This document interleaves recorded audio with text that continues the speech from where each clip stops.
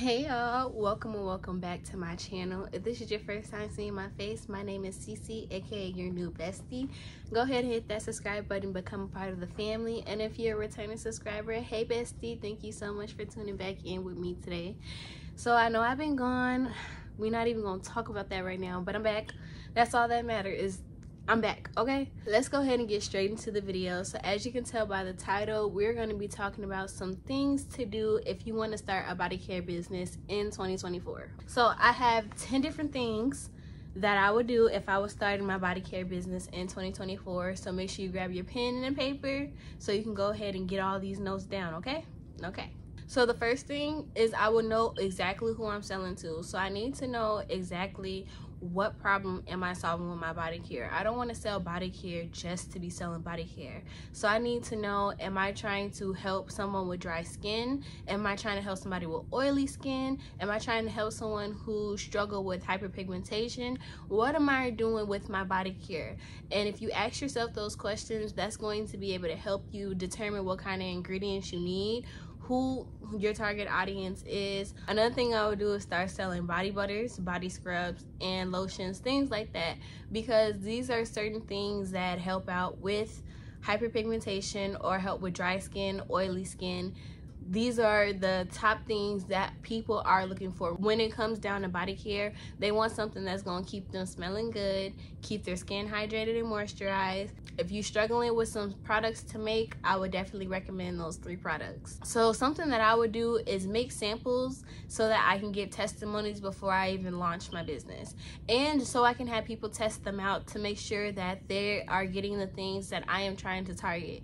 So if I know that I'm trying to help somebody who has eczema, I'm gonna go find people who suffer from eczema and give them my products and tell them to try it for 7 days, and then try it for 14 days, and then try it for a month, so I can have those results when it comes down to promoting. It only takes 7 days or less to clear your eczema when you use this product, things like that. So just getting samples and finding people to do those samples and making sure that they are staying consistent so that you can have testimonies when it's time to launch your business, so people can trust your product already before you even, before you even launch. Okay, this is one thing I feel like a lot of people don't talk about, but I'm gonna go ahead and put y'all on.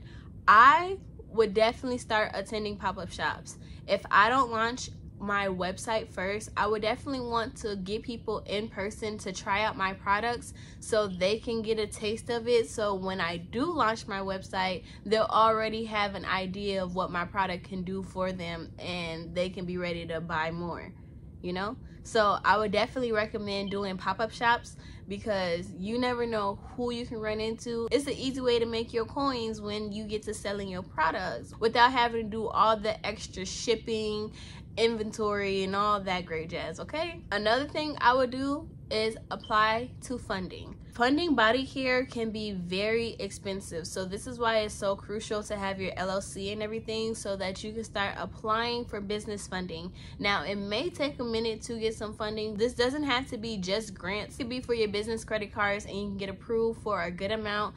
Therefore, of course, you don't want to spend everything on your body care stuff, but you want to make sure that you don't have to spend your personal money to fund your business. Okay, that's what we're not doing here in 2024. So if you are watching this and you haven't applied to get your LLC yet, please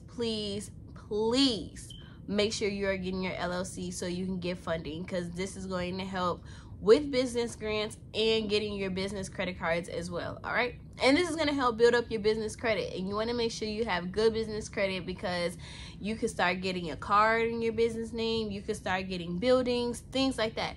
There's different things that you can get, so make sure you get your business LLC. So another thing that I would do is start promoting about 3 months in advance. Now, this could be simply showing them behind the scenes, introducing your products and what it can do for your audience, and just trying to get people reeled in before you officially launch. And like I said earlier, if you're doing pop-up shops, then pop-up shops will be great content for that as well, because you can just set up your camera easily while you're talking to customers, take pictures with customers, so when it is time for you to launch, you already have like that content already ready. So promoting 3 months ahead of time, and it may sound dramatic, but you want to promote at least 30 to 90 days before you actually launch your business. Okay, you do not want to wait until a week before you get ready to launch to start promoting. You want to do it beforehand, so you know that you're gonna have sales as soon as you launch. That's the goal. You do not want to have to go weeks without having sales. Okay, you want to have it right away, and that's going to be your way of having it right away. Trust me. This is something you can do either when you start off, or you can wait a little bit longer. But I would start selling digital products as a body care business. This could be you selling your recipes, and you can sell your vendors list. If you don't personally make your products and you have a vendor who does it for you, you can sell your vendor. You can do monthly memberships where it could be people get behind the scenes of how to make body care products. You have videos for them, step by step, things like that, just so you can have passive income coming in without having to ship, do inventory, all that other stuff.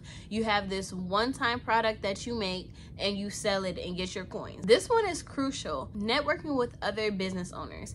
And this could be in the body care, this could be in the beauty industry in general. And the reason why it's so important to network, because you never know who is paying attention to that specific business. You can be able to do collaborations with that business. You can be able to, you know, have giveaways with that business, and both of you guys building up your audience.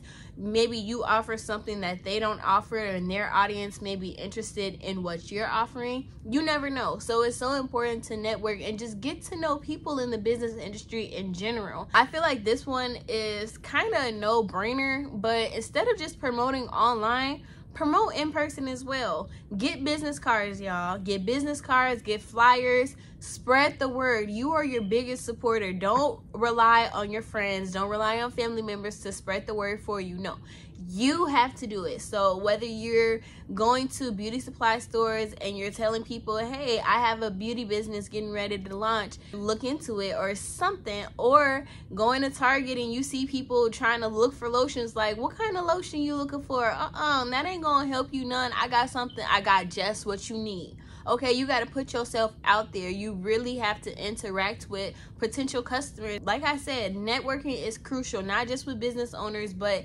in general, because you never know who you can run into that can have your business go from, that can just have your business skyrocket. Okay, so promote in person just like how you would online, and be creative with it. Do some things that you ain't never seen nobody do before and really reel people in. Find brand ambassadors. I know a lot of people may not say this too much, but definitely find yourself some brand ambassadors, because the more people who can help you promote, the better. They can get the exclusive drops before you even drop a product, and they can get that for free.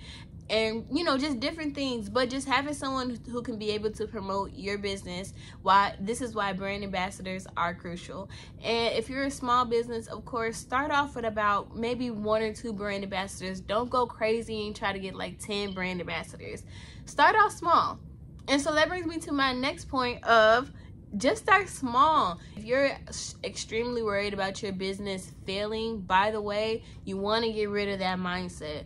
But start off small. What I did when I started my body care business, I would start off with 10 of each product. So 10 body butters, 10 of the different body oils, 10 of the body scrubs, and that's how I did it, like that, just to see how quickly they sell, see what my audience liked more, and to see what product was like the it product that everybody seemed to enjoy the most, just so you can have research. And then as you go on, add on more, because if you're selling out in a day because people are loving your body care, then you can't just keep restocking with just 10 body butters, you know? I hope that makes sense. This is a quick video, but I just wanted to get straight to the point, y'all. So those are some things that I would do if I was starting my body care business in 2024. If you guys enjoyed this video, make sure you guys leave it a thumbs up. And if you have any questions about how to start a body care business, or any additional questions about your body care business, please let me know down in the comments, and I'll make sure I can get to you as soon as I can. And if you guys are a body care business and you see a comment that you can answer, don't be scared to go ahead ahead and answer that comment, okay? Because there may be things that I can't answer, but somebody else might have that expertise. And if you haven't already, make sure you hit that subscribe button. On this page, we talk about God, of course, business, and mental health, because mental health is crucial as a business owner. I don't care what nobody say. If your mental health is not right, your business is not going to be right. Simple, okay? I will see you guys in the next video. See ya.